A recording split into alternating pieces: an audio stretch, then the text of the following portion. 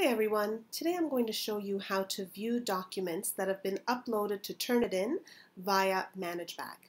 So what you'll do is once you've logged into your ManageBac account, you will go to the Overview tab, and from here you'll see a list of deadlines that I've already set up for our students, and some of them are linked directly to Turnitin.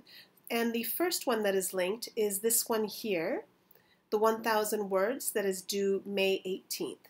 So from here you would click on that link and it takes you to a new page where it should show all of your students and the documents that they have uploaded.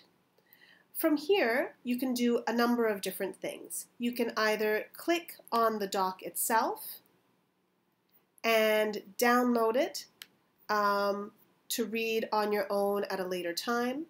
You can click on the similarity index, which will take you to the Turnitin page, and from here you can use the quick marks to mark online, or you can use the feedback summary to record your summary or your feedback or write out your summary. You can also download the paper from here, and you will also see the similarity index here. The other thing that you can do from ManageBac is annotate the document directly on it. So you click on this little speech bubble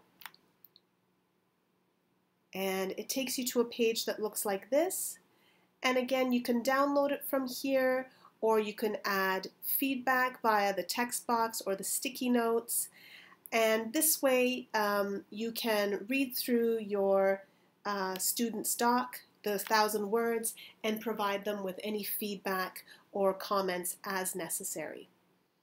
Okay, after you have read through their 1,000 words, your student will be setting up a meeting with you for the first reflective conversation. And this is the conversation that will be used for your students to write their initial reflection directly on ManageBac. And I'll be posting another screencast for that. I hope this has been helpful. Do let me know if you have any questions. Thank you.